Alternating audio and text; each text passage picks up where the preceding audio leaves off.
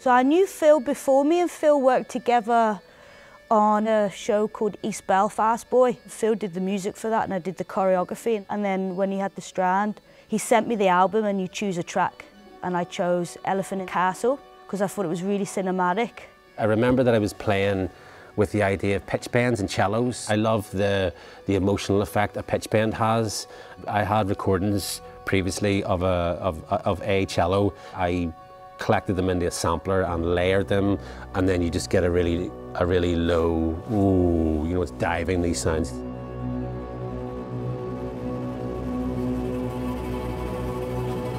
All the time I was trying to create music that was imperfect, that nothing was completely in time or in tune. It's just sort of, there's something almost like an impressionist painting that's slightly blurry, but your brain starts to see or hear different things.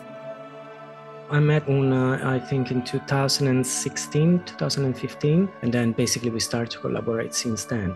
The working relationship that we have, I think it's a mix between trust and aesthetic. At this stage, basically, we don't have to talk to each other about what we like and what we want to achieve.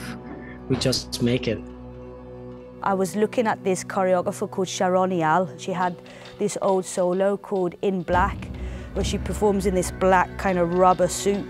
And Sharoni Al has this very particular way of movement that is very like the liquid gold. It's a thick liquid that she has in her. And I didn't have a clean idea for the film, but I kind of wanted to practice being able to move like her.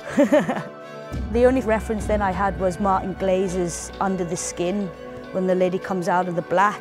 Basically, she's floating inside of this black space, and then I was coming closer and closer, and then and completely out of focus from the start. So I kept the focus for like really close up. We really stressed Phil out and was like, no, we need complete black and we need theatre lights. And he went to all this trouble in here to make this black and get all the theatre lights. And we were looking at it back going, yeah, it's okay. We didn't feel that was strong enough. So we had a break and we tried to explore more about the space. And so while we were busy doing that, Luca opened that door for a certain amount of light and we just saw the red light hanging in the corridor, and Luca was like, just go down the stairs backwards slow for me once. And I was like, right, whatever. And then we shot that and we were like, this is way better, let's do this. We went into this idea about like, okay, we can use the actual space so the audience will feel that we are actually live, because we are coming through the door that all the audience is coming, and we land at the end where all the audience is gonna be. So if you're watching from the perspective of an audience, you see the screen over there, but at the back she was coming into the main hall. There was lots of lighting we hired in, and there was all this whole plan for the day.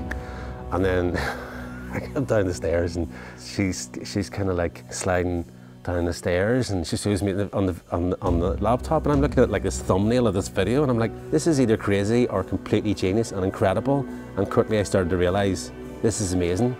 The simplicity, that the building had more power than the person in it, kind of read stronger in the end than just putting a dancer in the Strand. It was like the Strand's dancing.